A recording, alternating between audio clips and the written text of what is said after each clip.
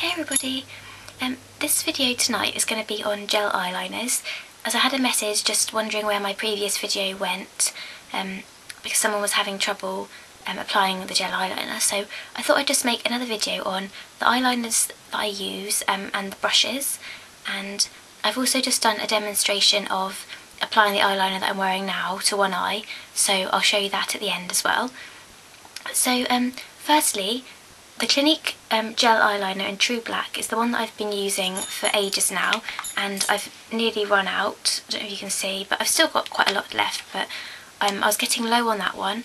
That's a great eyeliner, very thick consistency, so you know you get a really good colour payoff. It goes on well, and it does last, you know, for hours, especially when you powder it. But recently I've just bought this ink eyeliner gel pot in Dominatrix. It's like a sleek eyeliner from the Sleek range. So it's in Dominatrix, the black one. Obviously it's a lot cheaper than Clinique, so that's a plus. And this is another great eyeliner. It goes on, it's a thinner consistency than the Clinique, so you do have to go over, I had to go over the area a couple of times to get the strength of colour that I wanted. But as it is slightly thinner, it glides on better than the Clinique one, so you know there's sort of pluses to both really.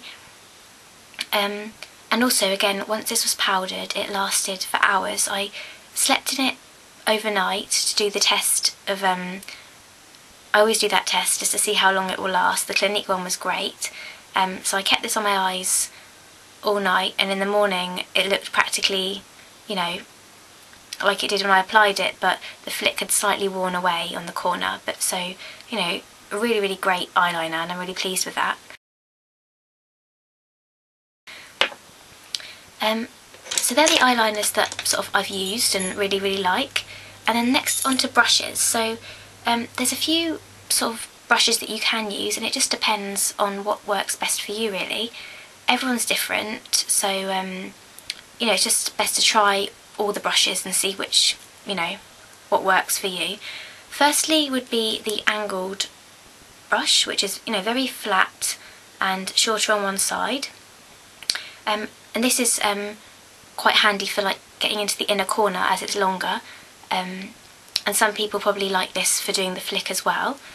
Then there's a flat thin brush like this one from MAC, which is the 212.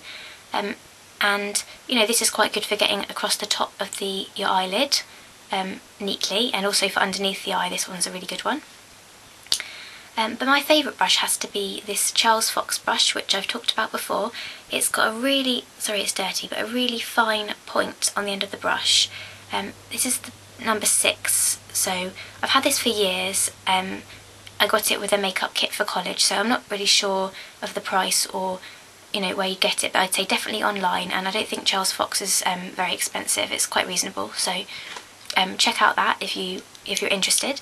But this is a great brush because it tapers to a point. You can get the perfect flick on your eyeliner, and the line is just so precise. So if you really want a neat, clean line, you know, this is great. And also with the fine point, you can get right into the corner, you know, without getting mess everywhere. And you know, I do like these angled brushes, the angled and the flat brush, but I can't get a flick very well with them, not very neatly anyway. Whereas the Charles Fox is just, you know, hassle free. It's, you know, seconds and it's on, as you'll see in the demonstration. So I hope that was helpful. And yeah, that's it basically. Anyone has any other questions, just, you know, send me a message or comment below, and that's it really. So stay tuned if you want to watch how I apply the eyeliner. Thanks for watching, bye! So I'm just putting a bit on my brush and just sort of get the excess off on the back of my hand,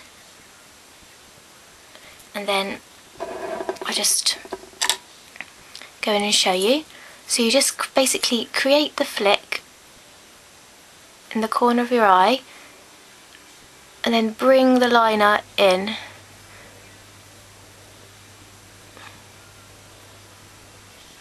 Just go the other way for the inner corner, because it's easier.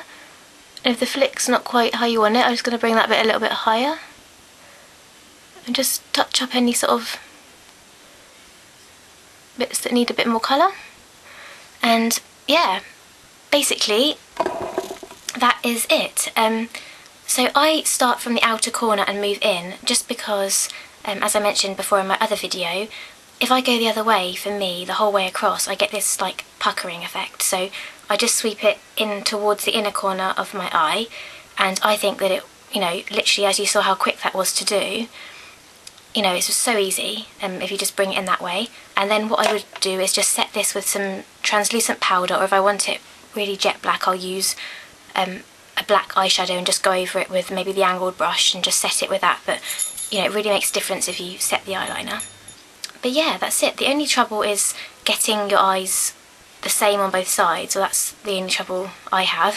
I can get one really quickly, and then, you know, the struggle is trying to get them looking even.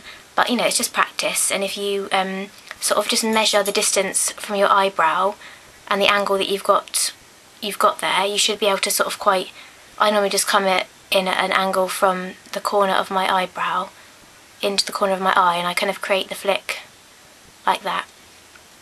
So, hope that was helpful, and, you know, also recommending the Sleek eyeliner gel pot, which was thanks to Sarah for recommending that in her video. Yeah, so thanks very much for watching, and take care everybody, bye!